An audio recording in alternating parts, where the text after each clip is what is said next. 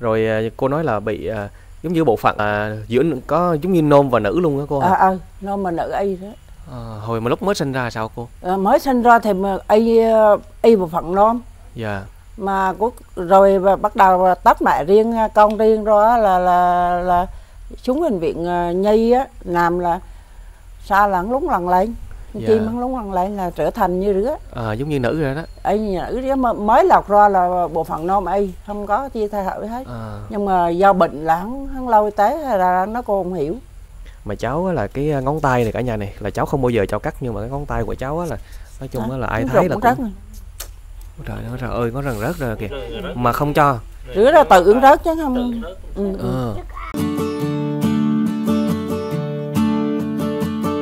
Dạ, xin chào tất cả cô chú anh chị. Hiện tại thì Hải đang ở huyện Bắc Trà My, tỉnh Quảng Nam. Dạ, ở đây là gì vậy bà nội? Xã Trà Dương. Dạ. Ở đây thì có trường hợp của một cháu bé rất là đáng thương quý vị. Đây, em năm nay là bao nhiêu tuổi rồi? 3 tuổi. Dạ, 7 tuổi cô ha. Gần 6 tuổi, hơn 6 tuổi mình cháu 3 tuổi. Dạ, cô lại đây chút con. Dạ, đây là một cái hoàn cảnh gia đình hết rất là khó khăn quý vị. Đây cháu bé sinh ra thì mắc rất là nhiều căn bệnh. Là cô nói là nãy là không có hậu môn cô hả? Không có hậu môn, teo đường ruột, gán hậu môn một bên. Dạ. Đây gắn hậu môn bên là cái này đó hả? Cái đồng phân. Cái này đấy, cái hậu môn chừng đây ngồi đây đó. Không có hậu môn cô hả? Tóc của cháu thì không có tóc. Không có lông tai, không có lông chân gì luôn cả. Bởi vì có bệnh viện á, là họ kém bị nhiễm trùng do, nhiễm trùng má. Dạ. Con mát là bị ảnh hưởng, con mát là đang quên rồi. Con mát trừ hiện tại là cũng không thấy đường luôn. Dạ. Bà là bà nội của cháu ha. Bà nội. Dạ, bà nội cũng nhìn khốn khổ quá ha. Dạ. Rồi cô nói là bị giống như bộ phận là giữa có giống như nôm và nữ luôn đó cô hả? Nôm và nữ y đó. Hồi mà lúc mới sinh ra sao cô? Mới sinh ra thì y bộ phận nôm. Dạ. Mà rồi bắt đầu tách mẹ riêng, con riêng đó là xuống bệnh viện nhi á, làm là xa lẫn lúng lần lên. Chim hắn lúng lần lên là trở thành như rứa. Giống như nữ rồi đó. Nữ đó mới lọc ra là bộ phận nôm y, không có chia thay đổi hết. Nhưng mà do bệnh là hắn lâu tế hay là nó cô không hiểu. Mà cháu là cái ngón tay này cả nhà này là cháu không bao giờ cháu cắt, nhưng mà cái ngón tay của cháu là nói chung là ai thấy là cũng... Trời ơi, nó rần rớt rồi kìa. Mà không cho. Rứa ra tự ứng rớt chứ không. Im ngồi chụp ảnh. Con tên gì? Con có biết con tên gì không? Tên Chi, Nguyễn Phi Chi. Nguyễn Phi Chi. Hạo. Ôi trời, nó dồn đủ. Con xin lỗi là ba mẹ có bình thường không vậy bà nội? Ba mẹ bình thường. Mẹ với ba là đi đâu hết trơn rồi bà nội? Ba mẹ đi làm rẫy. Đi làm rẫy. Dạ. 7 tuổi là đến là học lớp 2 rồi đó. Chú rây ra quý rồi, đêm không tưởng được rây ra. Chắc ở bệnh viện miết luôn gì chứ thôi nha. Dạ. Miết rồi nè. Miết rồi. Dạ. Hồi nó nói không được rồi mà tập cho nó bại, nó bỏ nó lên được rồi quý rồi đó. Dạ. Ôi trời ơi, mà sao nó... Mà hai cái lỗ tai của ảnh thì là nhìn rất là to. Mà móng tay lững la rớt luôn mà. Đây tự rớt. Không bấm luôn.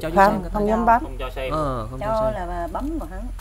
Bấm ra má. Bấm ra má. Không cho. Để ra nấm lại rồi không cho. Không cho. Trời ơi, vậy là cái hậu môn cái túi này vào này. Hồi mà bé Hạnh á là thai cái này cũng tốn tiền, cái này là hình như phân nó ra, tự nó ra đây. Rồi đó. Ủa? Dạ. Hạnh nó cũng đây rồi. Dạ thì phân nó ra ngoài đó cô, mà nó bé Hạnh. Nhưng mà cái này cũng tốn tiền lắm á. Tốn tiền lắm chứ đó. Mà ở đây mỗi một hộp đó là kinh vậy nè. Đó là đủ đó, coi như bó luôn chứ không còn. Viêm hàm, động kinh, nhiễm trùng máu, bị ảnh hưởng mát, bộ chim đồ của hắn là lẫn lộn hai bên là nữa đó. Giữa nôm với nữ đó. Hậu môn thì gán ra ngò. Vậy chắc là đi bệnh viện nhiều hơn ở nhà đó hả? Viện miếng. Con cũng nghe nói là đi bệnh viện rồi suốt ha. Hoàn cảnh gia đình thì ba mẹ cũng khó khăn. Dạ, nên là hôm nay con cũng đến đây thăm cháu Trúc. Anh lúc nãy cũng có chia sẻ với con đó. Dạ, cháu bé thì bị rất là nhiều bệnh quý vị, không có hậu môn này, bẩm sinh luôn đó cô ha. Bẩm sinh là không có hậu môn.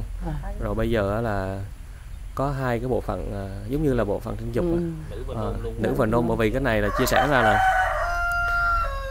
sẻ ra thì nó nhạy cảm quý vị, nhưng mà hãy cũng phải trình bày ra để cho cô chú anh chị biết để giúp cho hoàn cảnh của cháu đó. Còn cháu ăn uống thì sao bà ngoại bà nội, có được không? Chó rồi đấy chứ còn. Ăn cháu hả? Viêm họng nữa, đủ thứ hết. Ôi trời, nó ngón tay kìa em. Con má cái chuyện ngó gà ngó xó nào thấy không? Sót vào đây mà thấy nè.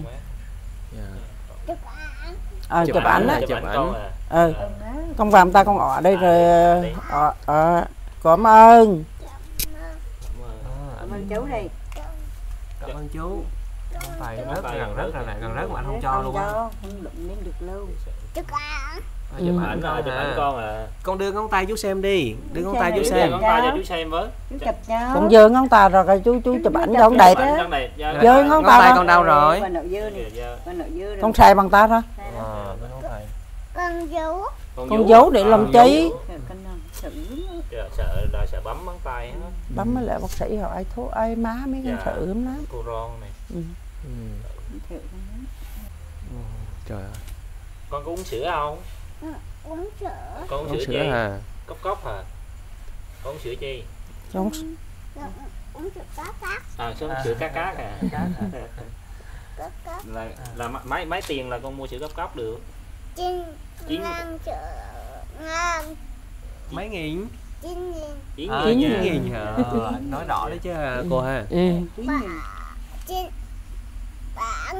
7.000 nữa à. Chú chị đây. Con có biết chú không? Chú Hả? Chú Hải. Nó tỏ con có yêu chú Hả không? Con yêu chú Hả quá. Con có yêu chú bác sĩ quá không? Chú giàu không? Chú giàu. Có yêu không? Con yêu chú giàu không? Yêu không con? Con yêu quá. Con yêu quá rồi. Trời ơi, nhìn thương quá giàu hả? Nói khanh lắm. Trời ơi. Khùng lắm con ơi. Dạ, con nghe anh chị có chia sẻ là bé là 1 tháng là ở bệnh viện đúng 30 ngày. Tháng mà mới về đây đúng không? Mới về. Chụp ảnh. Móng tay, quay móng tay kìa, móng tay kìa, móng qua tay kìa. Nó quay nó lẳng lẻo. Rứa mà không rớt kìa.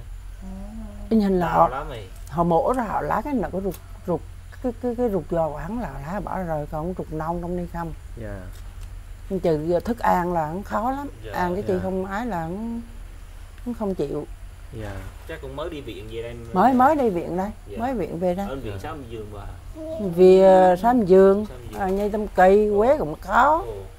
Đi cùng hết. Tiền mua đi cho nổi miết. Đi miết. Gia đình bà nội vậy thì có tiền để lo bệnh viện hay là có vay mượn gì không bà nội? Mượn cái tiền ở đó nữa còn. Dạ vay mượn ha. Mượn chờ chiếm nợ họ thôi. Chứ còn tiền nhưng mà không nữa cầu. Giờ có hai vợ chồng vẫn đi làm nữa đó tiền không có có. Còn nó mình nuôi lần hai bà trả. Mới bị té gì nữa hả? Mới bị té đó, bị cái xương. Gãy xương ba hả? Ôi trời ơi. Mà sao bà mới có bị hả? Mới cua đây. Bà có đi bệnh viện không? Đi chụp phim rồi. Đi chụp trừ nhất không? Đa quá. Nó cũng đa. Nhưng mà đang qua không ở lại bệnh viện không? Họ cho về mà. Họ cho về. Mà có băng bó gì không bà? Họ kêu uống thuốc rồi. Mà sao gãy xương phải băng lại chứ? Bởi kêu băng thun mà kêu có cả xương không trị. Có mấy cái nó là sẽ từ xương. Họ kêu hai cái mấy cái bên những cây lại rồi. Bác sĩ nói mà. Bác sĩ mà giờ mình dọn như xương nó lau lạnh lắm luôn. Giờ kêu lau lắm. Ngon lắm. Bà nội để cho con đi thử hưởng bé đi sao có. Đứng trong đi con. Con đi thử. Đi nhảy làm gì nữa? Đi chậm thôi, đi bình thường thôi. Đi từ từ thôi. Đi từ thôi. Từ rồi là mới quay phim được. Cười lên chụp hình này. Ha đi. Hát bài đây nè. Hát bài được không? Con hát bài gì không? hát bài cái đi mua cho tiền mua sữa cốc. Cháu đi mua đây, cháu đi mua đây hết. Hát bài cái cho tiền mua sữa cốc. Vậy. Anh hát đi không? Ngu quá. 7 tuổi đó. Trời ơi. Chung ri là quý, không nghĩ được ri á con ơi. Không lọc ra không nghĩ được ri. 7 tuổi mà anh có chút chu thế này thôi. Biết cô Tài không? Nhớ cô Tài không? Đấy, biết cô Tài không? Cô Tài cho tiền con mua sữa cốc biết đó, nhớ không? Nhớ không? Nhớ cô Tài không? Kỳ. Cô Tài mới cho sữa không? Cho tiền mua sữa đúng không? Đúng không? Phải vô tao cũng ơn đi lì à. Đây bình thường rồi phải ngồi này con. Rồi này mới là bà nội đi, con lại đứng với bà nội. Đây, đừng có đi nữa tới. Này đứng với bà nội. Cháu không coi phim không? Ôi mà cái do của anh sao nó sằng đó nha. Nó bị nổi sải này. Không. phải xả. Bị nhiễm trùng do là không bị trừ rửa đây. Hồi nhỏ là không phải dễ gì được ra con. Y như y do cát nữa. Từng miếng rồi. Từ chân lên là bị chân này, chân là bị bám chân này. Do đời sằng rủi lên. Tai này, móng tay này. Không giấu. Đưa con móng tay rớt chưa? Ôi móng tay như thế này đó. Rớt đó, chuẩn bị rớt cái người móng. đã bị chân luôn. Không toàn diện đâu. Con vú. Vú cái móng tay này đó. Bà nội ơi, hôm nay cũng nhân duyên đó ha. Thì con cũng biết đến anh Mẫn ở đây. Anh cũng chia sẻ về hoàn cảnh của bà nội. Thì trước tiên thì con cũng thay mặt cho cô chú anh chị trên kênh của con đây ha. Chị Rồ Khai Ly là con gửi cho bà nội là 1 triệu nha. Đó, bà giữ đi, con trao thêm cho bà một ít nữa ha. Cô Nga Lê ở Mỹ là con gửi thêm cho bà 1 triệu nữa ha. Dạ. Rồi chị Milly ở Đài Loan, con gửi cho bà 1 triệu nữa ha, để bà lo cho cháu với lại cho bà nội mua sữa uống bà nội ha. Im cái tiền. Dạ. Vì anh em cộng đồng mình nói nhiều hoàn cảnh khó khăn thoát nữa. Dạ. Kệ ít nhiều kia thì bà giáo vui vẻ. Dạ. Này con cầm tiền này. Bà giáo có ý kiến gì nè. Hay là có đi kia Đưa bò bả lại cho. Giúp đỡ mình Bà nội đó thì bà con. Đưa bà Nam xếp lại cho. Nè trừ Chi á nó đi. Dạ. Nó giùm bó. Trong này. trừ bà nội hắn ho đa thì cô tha thế cho bà nội. Dạ. Cũng cảm ơn Mạnh Thường Quân. Dạ. Cô chỉ hay cô quay mất rồi. Dạ, thôi được rồi, con có đặt rồi, con tóm tắt lại là trước tiên là cảm ơn bo người. Dạ. Có ni mất nói bọn con mới biết. Dạ. Thì trước tiên cô cảm ơn bo người. Dạ. Sau nữa cảm ơn bo người ủng hộ tiền. Dạ. Dạ. Rồi mong muốn có Mạnh Thường Quân khó. Dạ. Thương tình thì giúp đỡ cho cháu. Dạ. Giúp thêm để mà đồng hành Đúng với rồi. cháu, bởi vì phụ giúp với lại gia đình ha. Chứ hoàn cảnh của cháu thì rất là khó khăn quý vị. Con cảm ơn chú chưa? Con cảm ơn đi. Phạm ta lẹ. Vòng tay là cảm ơn chú. Cảm ơn chú. Cảm ơn chú. Cảm ơn hai chú. Cảm ơn chú cho tiền con làm gì? Mua chỗ cắp cắp. Cắp. Dễ thương quá à. Nè con đứng dậy con cảm ơn Phạm ta cảm ơn ba chú. Cảm ơn ba chú. Cho tiền con. Mua chỗ cắp cắp. Mua thẻ cốc.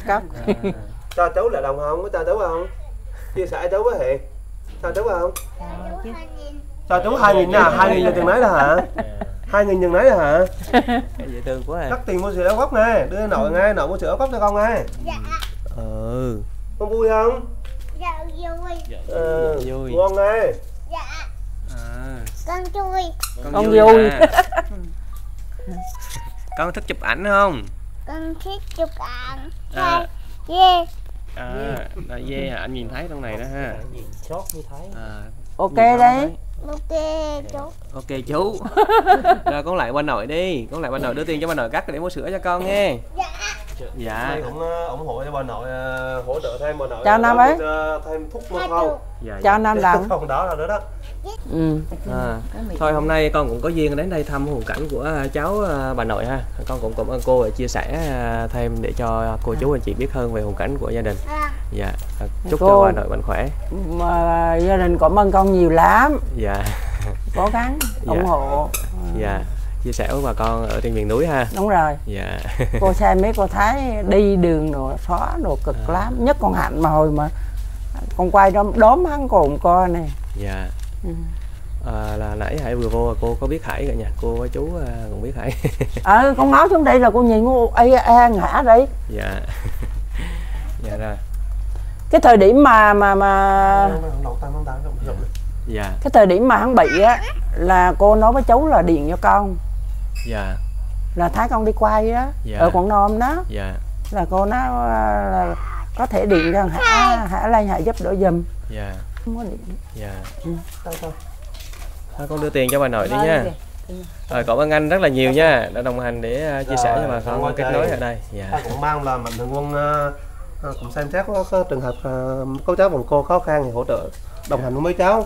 Còn Dạ. cũng cảm ơn hai anh em cũng có Dạ. cũng có cái làm ghé thăm gia đình Đồng bào. Dạ. cái còn thật tình ở đây bà con nhiều hoàn cảnh khổ nhưng mà đây là trường hợp cô cũng cào mong là có dịp con quy lên đây nhiều. Dạ. Dạ. Trước tiên ủng hộ những nhỏ khó xa nữa với gia đình đây. Dạ. Dạ. Rồi con chào bà nội nghe, bà nội lo mua gì ăn uống nha, bà nội cũng ốm nhiều à. Dạ. Quá khổ luôn ha. hai lọ ta này, hai lọ ta tao đúng Con lại bà nội đi, con lại bà nội đi ha. bà nội nghe, đưa tiền nội cấp mua sữa không nghe. Tội rất là tội luôn quý vị ơi. Nói chung là đủ thứ bệnh hết trơn. Quá nhiều bệnh luôn. Rồi con xin cảm ơn quý vị đã theo dõi video nha. Xin chào tạm biệt tất cả quý vị ạ.